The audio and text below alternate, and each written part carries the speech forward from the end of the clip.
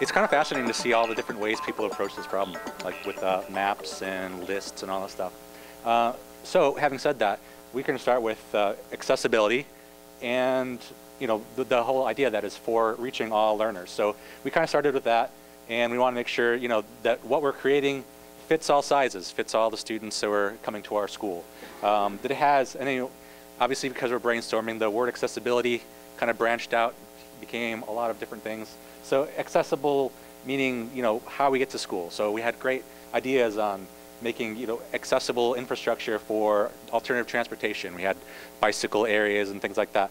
We had accessibility to the community. That was like a big thing that I've heard from other groups, and that's going to run through the rest of our little ideas here, are pulling the community to really take advantage of the space and the programs that we're offering to our students.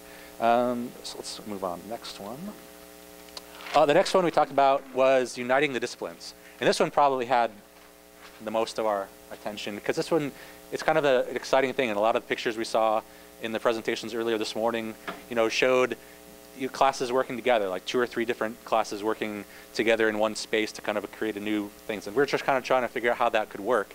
And so we were just talking about how different disciplines can go together. Again, bringing the community to maybe have different, showing how students how to start a business, showing students how to start a community garden. That community garden could be put through the health classes, through all those other things. Bring those all together to create a space that we can use for all sorts of different purposes. So again, let's see what else we have here. Yeah, I covered all that page there. The next one is support great teachers. So we, all of this depends on how we put this together by supporting ourselves and supporting how we can succeed by doing this. Is creating, I guess one of the bigger things we talked about was making sure that we have the flexibility in our classrooms to do the things that we want to do. So space was the big thing.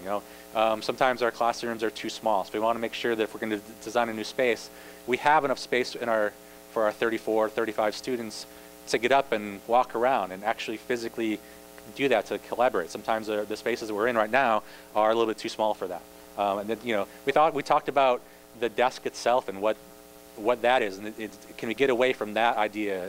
Is how much space are we putting to are committing to just a desk, and trying to get away from that idea and picturing what that could look like, a classroom with a different sort of seating arrangement.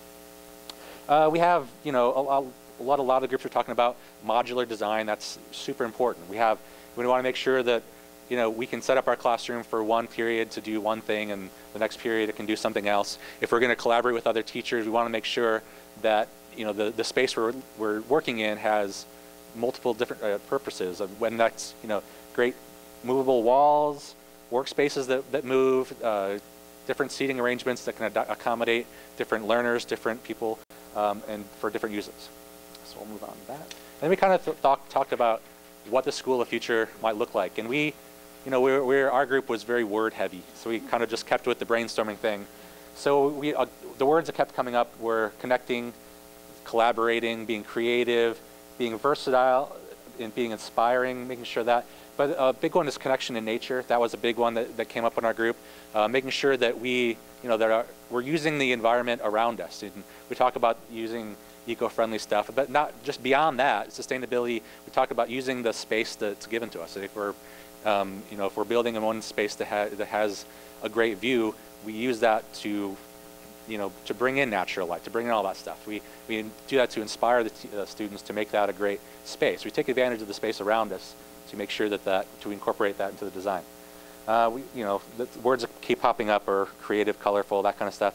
Student ownership, that was a huge one that we've talked about.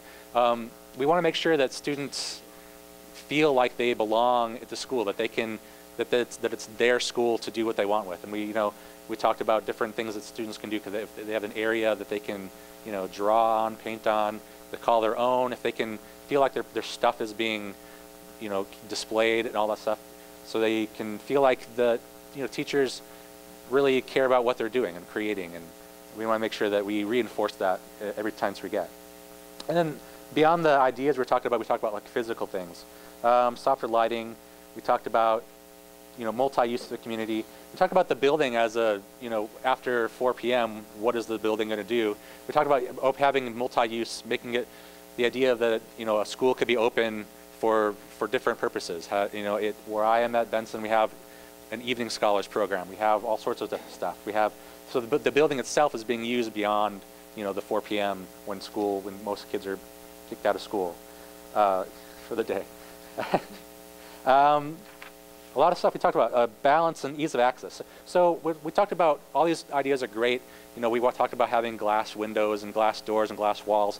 We talked about balancing, though, security with ease of access and trust and transparency. We talked about how that can be, how that can be worked. So it's great to have, a clear wall between classrooms, but what happens when, Timmy is waving to the different class across there, and that can create a distraction, that can create problems. So these are all awesome ideas, but sometimes there are ideas that we need to think through a little bit more, I think.